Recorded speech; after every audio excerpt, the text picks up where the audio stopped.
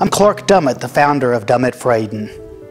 Because there are rolling retests, it's critical that you don't leave your car running when you go inside a store briefly. I had a computer repair client who would stop by offices very briefly, run in and add some computer component, just download some software. He said he was usually in the building less than 3 minutes, so he left his car running so that he had the air conditioning. Unfortunately, during one of these times when he was not in the vehicle, it called for a rolling retest, and it violated him because he didn't blow on the machine within the required time. We were able to get affidavits from the store where it occurred that he was inside, there was no alcohol on his breath. We eventually won the hearing, but it was an unbelievable amount of work and trouble for my client if he had just stayed with his vehicle or turned it off.